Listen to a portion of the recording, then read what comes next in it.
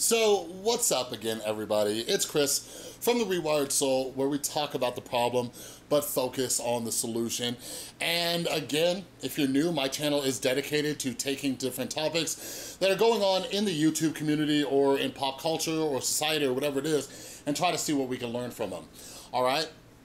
So yeah, like I'm supposed to be finishing my book right now, but ever since I posted my last Etika video, like just something has been eating at me. Like when I made that video, and like here's the thing, like I understand people.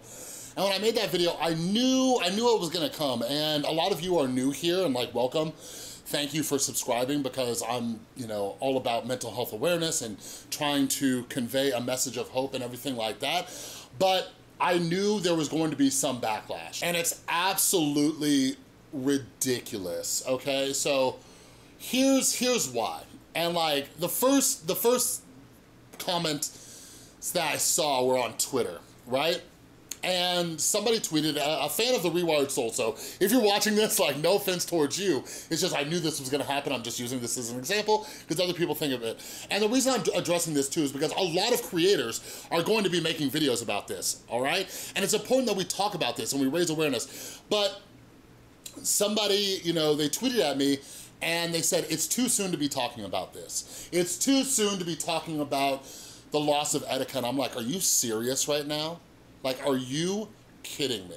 All right, like that kind of ridiculousness reminds me of when we have yet another mass shooting in the United States, and people are like, yo, it is way too soon to be talking about gun control. Like, what? We need to talk about this stuff now while it's fresh on everybody's mind, so we can hopefully do something about it. So hopefully people will reach out to a friend and talk to them about it. So hopefully if other people are watching this happen and they're in a dark place, they know that there's help available, all right? Like, this stuff cannot wait. We need to talk about it all the time, not just now, we need to talk about it all the time. So it's absolutely ridiculous when people are saying it's too soon to be talking about this. We need to be talking about this more, all right? And clearly, every single time we lose a life, we need to talk about it more. I was actually on Twitter earlier and I saw, I think I'm Alex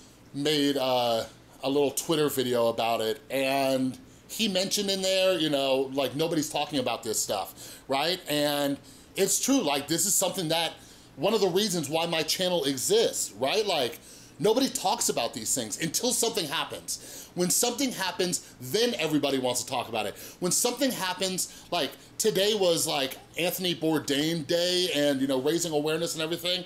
Like people only want to talk about this stuff when things happen. We need to talk about this all the time. We need to be there for one another all the time. We need to let people know that there are resources available. We need to let people know that there is hope, all right? But to anybody out there, like I empathize greatly. Like I had another Twitter comment, again from a loyal subscriber, so I love you, but this is just not the only one, so I'm using this as an example, that was saying like, oh, you shouldn't be monetizing this. And I'm like, did you even watch the video? Like, it's not monetized. Like, the video is not monetized, all right? But there were some other comments, and most of the comments were good. Most of the people thanked me, but the goal of that video was to answer some questions.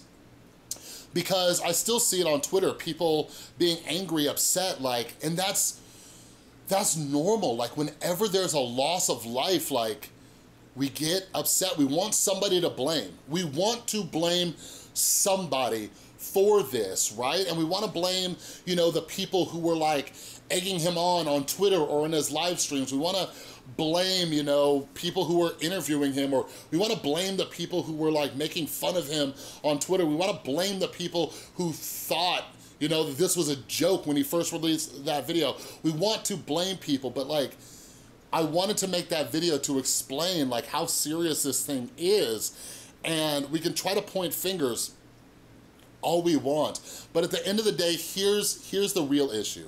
Here is the real problem, all right? Although we have more people talking about mental health and mental illness more than ever before, a lot of people don't like talking about it. Most people who are struggling with a mental illness, severe depression, anxiety, whatever it is, they are not getting help. You know why? In fear that people are gonna judge them, in fear that people are gonna think they're weak, right? And I'm here to let you know right now, if you're struggling, you are not weak, okay? There is nothing to be embarrassed about, all right? If you got diagnosed with some kind of physical disease, you would get help. So why not if you have a mental illness? But again, like, one of the other reasons I wanna make this video is, like, if you're somebody reading the ridiculous comments that people are leaving, because I guarantee they're not just leaving them on my videos, they're gonna be leaving on other people's videos. Like, just don't let this prevent you from spreading awareness and talking about this. Like, I'm good. I'm gonna keep doing my thing, baby, because I have lost over 70 people, all right, in the last few years. Working at a drug and alcohol treatment center, many people died after they left treatment from overdoses or suicides. I've also had people in my life who weren't just clients who have passed away, and I'm going to keep talking about this. This is something that we do not talk about enough, all right? But again, like, do me a favor and reach out to somebody, like, be there for other people. And the other thing is too, like, I guess I wanna talk about this real quick because I left it out of my last video, is don't blame yourself, all right? Like, I could have never worked in the drug and alcohol treatment center as long as I did if I took personal responsibility for every person that we lost. And I was so passionate about my job. I'm so passionate about what I do here. And the only thing that we can do is do the best thing that we can do, which is help people as best as possible. Every time we lose somebody, it motivates me more to help everybody else out there, right? But we have to realize, like, we cannot save everybody. The most we can do is be proactive and talk to people and be there for people and try to understand people, try to direct them towards getting help.